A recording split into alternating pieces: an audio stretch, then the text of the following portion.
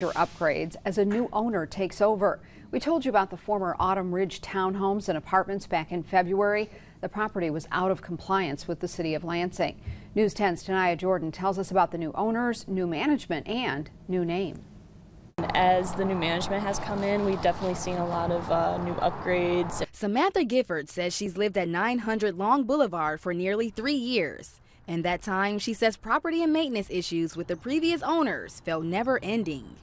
We were definitely trying to find new places. Obviously, it's hard finding places that are affordable to live nowadays. On Wednesday, the new owners of Evergreen Park, formerly known as Autumn Ridge, says they're laying the foundation for new upgrades and giving the property a makeover. It's been a busy past 5 months. Focusing on exterior issues left behind from previous owners, according to Zach Brown, vice president at Great Water Opportunity Capital. Addressed all 77 of the roofs, repaired half of them, replaced the other half. You can see behind us they're working on addressing the blighted garages. There are about 50 garages on site. We removed about 80% of them, and then we're rebuilding the ones that were salvageable. We reached out to the city of Lansing to see how they're working with the new owners to get the property and 600 ticketed units back up to code.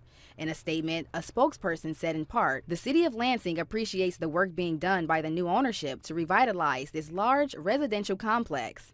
Lansing residents deserve to live in safe housing that is up to code, and we are encouraged by the substantial progress the new owners are making. We stuck it out, and I'm glad we did, because now, like I said, the new management's coming in, and we're getting a lot new things around here, and it's looking a lot better. Gifford called it a facelift that'll make Evergreen Park feel more like home. In Lansing, Tanaya Jordan, News 10.